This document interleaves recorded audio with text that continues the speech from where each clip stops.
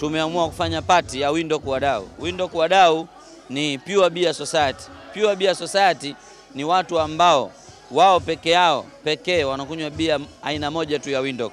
Hawa ni watu ambao popote wanapokuwa wanakunywa bia aina moja ya Windhoek. Kwa nini?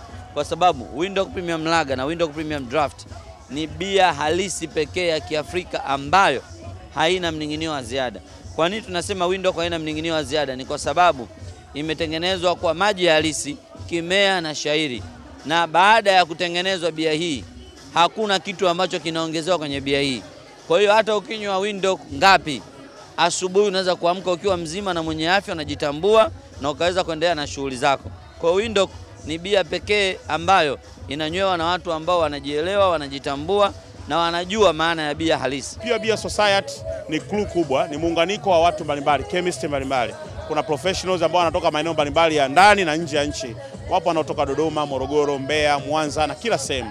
Lengo likiwa moja tu kwa ajili ya kushirikiana kwenye shughuli mbalimbali za kijamii na kuitahadharisha jamii kwamba kwenye unywaji wa bia sio tu kwamba watu wanaweza wakakaa wakadiscuss vitu vingine, lakini pia mambo ya maendeleo na mambo ya msingi yanaweza yakajadiliwa kwenye masuala kama haya. Kwa sisi group yetu tumekutanishwa katika mazingira hayo, tumekutana kwenye unywaji na tupo hapa kwa ajili ya kukutanishwa na bia Windhoek.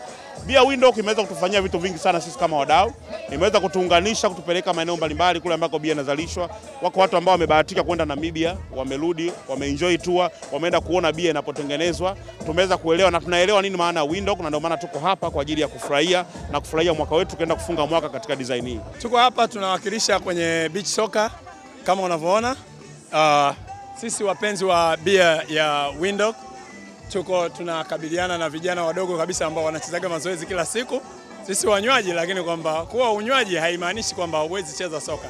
Kwamba tunacheza na mmeona hadi sasa hivi tunaongoza goli 2-1. Mbili bila.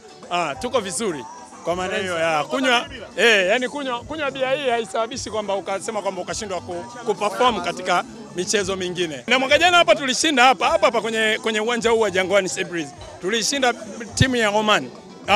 Kwamba sisi Windhoek wadau tuliwakilisha vizuri Tanzania na tukashinda, kwamba haikuwa ni kitu ambayo kiko kwenye media na kila kitu, lakini kwamba tuliweza kuwakilisha vizuri Tanzania.